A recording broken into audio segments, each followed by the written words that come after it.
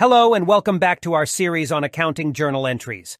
In this episode, we will be discussing the journal entry to record the purchase of inventory on credit.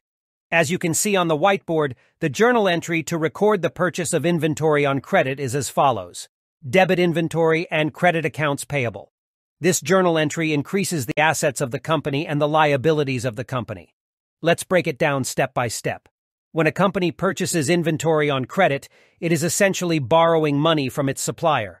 As a result, we credit accounts payable to record the increase in the company's liabilities.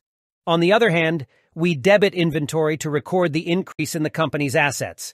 This means that the company has more inventory available to sell to its customers. Overall, this journal entry helps us keep track of the company's inventory levels and outstanding debts to its suppliers. By increasing both assets and liabilities, we can see that the company has a higher inventory turnover rate, but also has more short-term debt obligations. And that's it for today's episode. Thank you for watching, and be sure to check out our other videos on accounting journal entries.